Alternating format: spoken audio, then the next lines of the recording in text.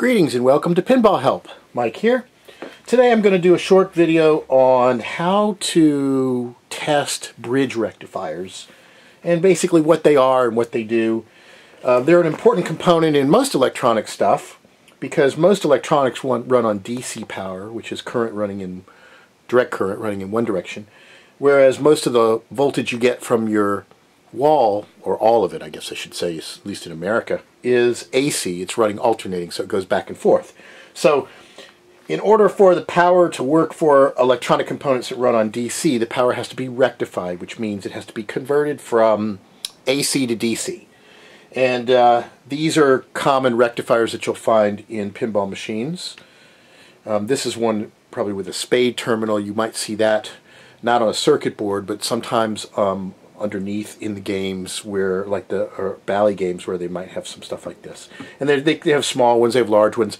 Another version of rectification involves just having a couple of diodes.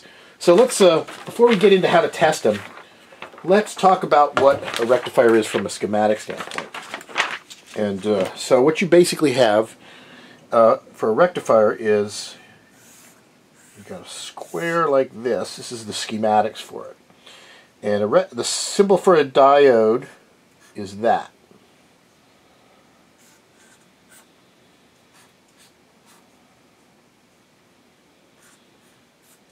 With the line through it, like that. And this indicates that current can flow in one direction, but it cannot flow in the other. So the diode basically blocks the current from flowing in the opposite direction. And so you have a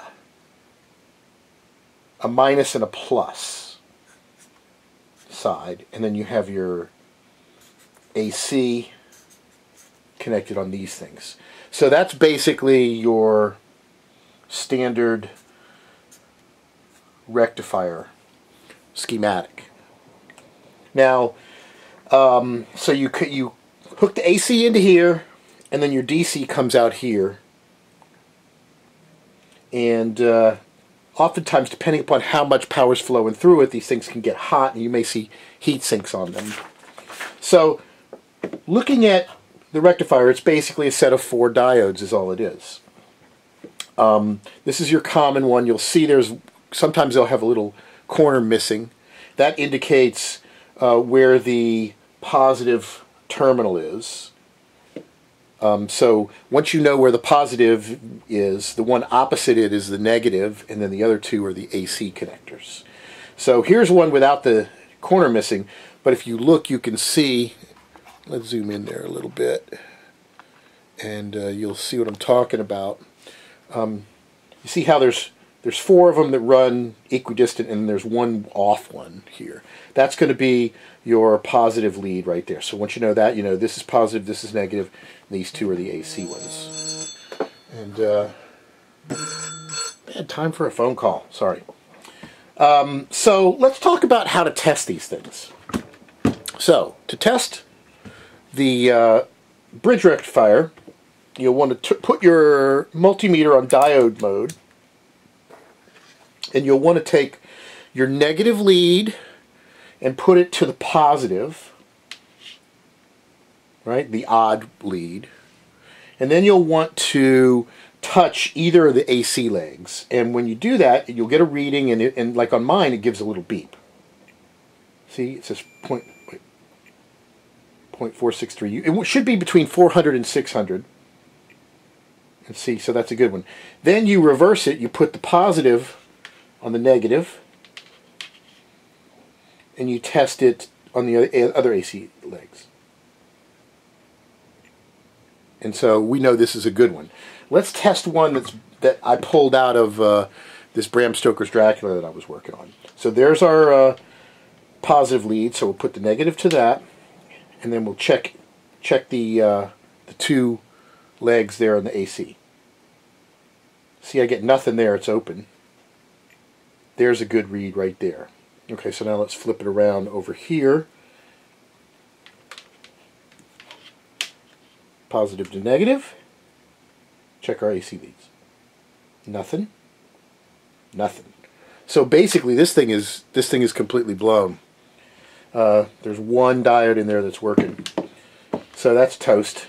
We could do the same thing on this. We see, in this case, the orientation of the spade is different for one of them. That's the positive. So we put the negative to that and check. Okay. Okay. Put the positive over here. Okay. And you could do the same thing in circuit. So here's our here's a power driver board from a WPC game, and you can see there's several different kinds of rectifiers here. You've got these two here, and there's two underneath here that have a heat sink on them because they probably handle more power and generate more heat. So we'll flip it over, flip the board over, and we'll look at where these are. And let's see, zoom in just a little bit. Okay, so rectifier here, rectifier here, rectifier here, rectifier here. You can spot the positive by looking at the one that's off. See, this is positive, negative, AC. So let's put the negative to the positive and check the legs here.